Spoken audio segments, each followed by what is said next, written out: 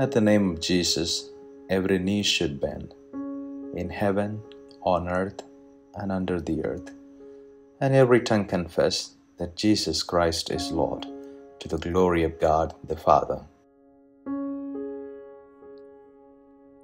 Good day, everyone. It's wonderful in this way that I'm able to send a feast day greeting to all of you, my brothers in community, in Australia, in New Zealand, in Vietnam, and in Papua New Guinea. Great too to be able to say a hello in this way, and happy feast day to Father Joachim in Rome, to you, John Auram in Chicago, and to Tiernan in Highgate in London. A great chance also to say hello to our Vietnamese deacons and a couple of our newly ordained priests there who, because they're working in parishes scattered around Vietnam, aren't able to be with our larger communities in Saigon today. It's also great that I can say hello and happy feast day to all of you who are part with us of the Passionist family.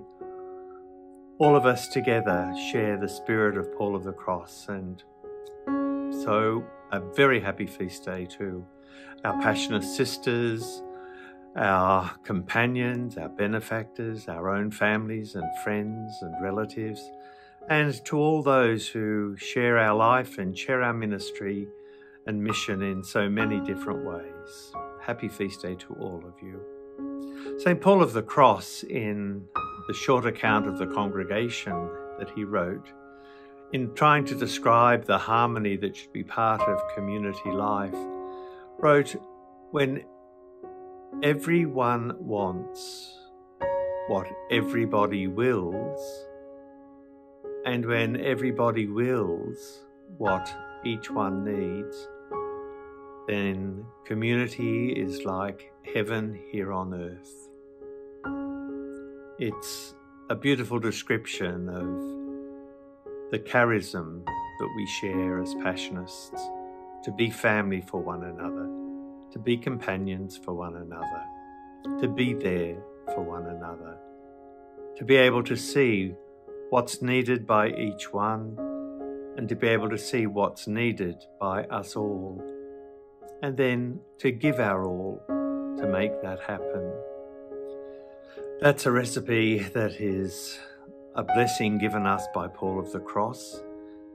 It's a message that the world itself needs so much at this time, when the message of the cross and sacrificial love is needed so much at the moment.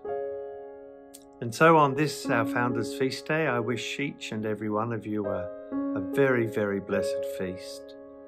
May we truly share the spirit of Paul of the Cross in all of our communities and in all of our relationships.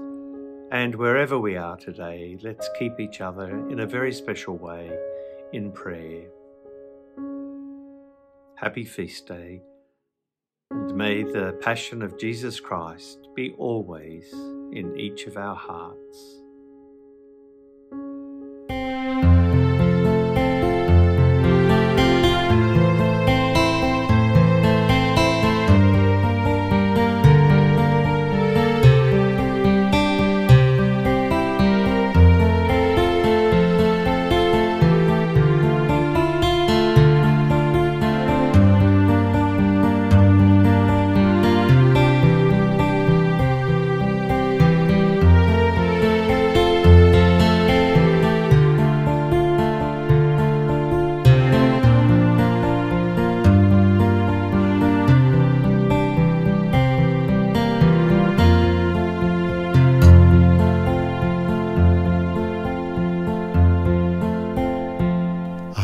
Come before you, O Lord, and sit at your feet to listen to your word and know your peace. Help me to hear a whisper of your love.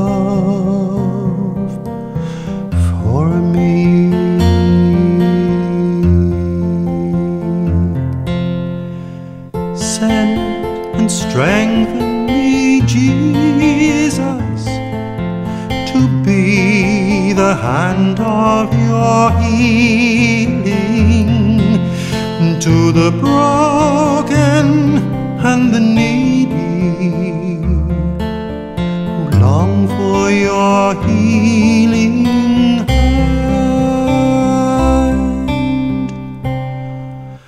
I come before you, O Lord, and sit at your feet to listen to your word and know your peace. Help me to hear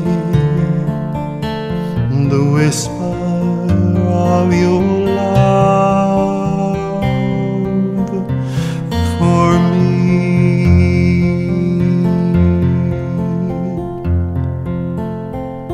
Send and strengthen me, Jesus, to be your heart of compassion to the weary and the troubled who long to be held as one.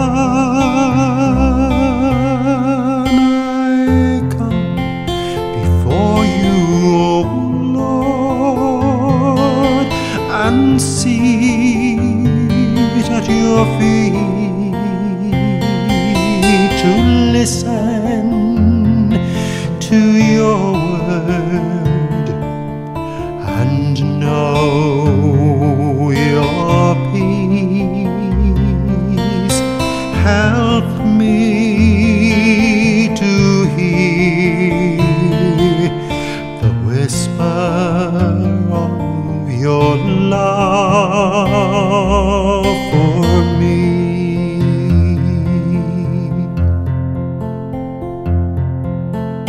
Send and strengthen me, Jesus, to speak your words of comfort to the lost and the hopeless who long to be free from fear. I come before you, O Lord, and sit at your feet to listen to your word and know your peace. Help me to hear the whisper of your love for me.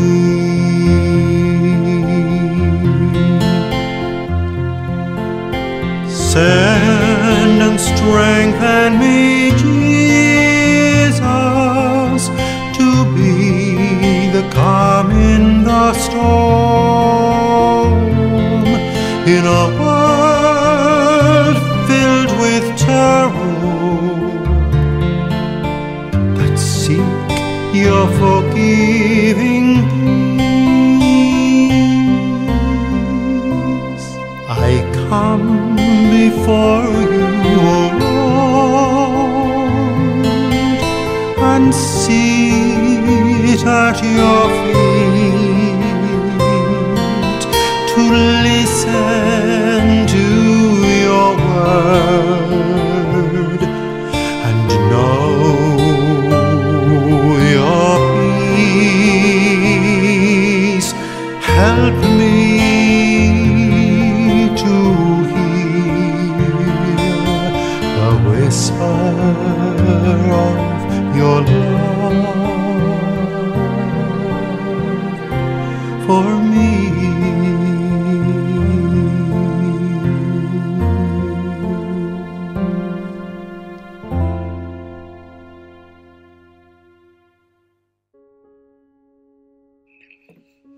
words from our Holy Founder, from Paul's spiritual diary. At prayer I was dry and a bit distracted. At Holy Communion I was recollected. Afterward, in my thanksgiving and prayer, I had great tenderness with tears, especially as I prayed the sovereign good for the happy outcome of His holy inspiration to gather companions. An inspiration He has given me out of His infinite goodness and continues to give me. I recall that I prayed to the Blessed Virgin with all the angels and saints, and especially the saintly founders. Suddenly, I was carried in spirit and saw them prostrate before the most holy majesty of God, praying also for my intention. This happened to me in an instant, like in a lightning flash, along with the sweetness mixed with tears. What I saw was not in bodily forms, but in the spirit, and with an understanding of the soul beyond my explaining. It quickly disappeared.